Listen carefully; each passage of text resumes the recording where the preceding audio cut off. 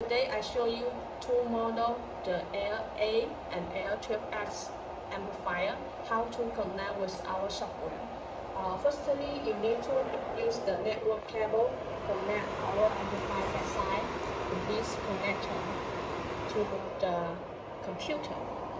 So let's see.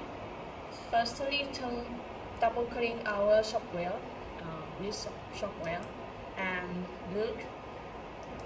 Here, it already searched the amplifier, but it's showing this information. You need to modify device the IP. Click the modify. Okay, to fill in the IP address and subnet and gateway, you need to find the data on your computer, the EarthNet. Click the EarthNet, you will find the information.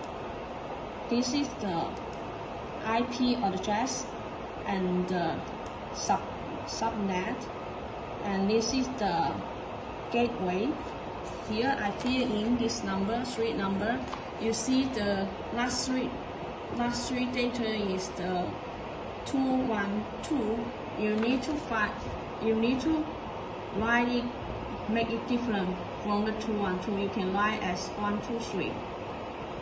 This change to 123. Change to 123. Just make it different from this number, from 0 to 250. Okay. So I put this number, click the OK. So look, you need to fill in the password. The password is admin, ADMIN. Okay, click the OK. Now it's connected. That's it. Thank you.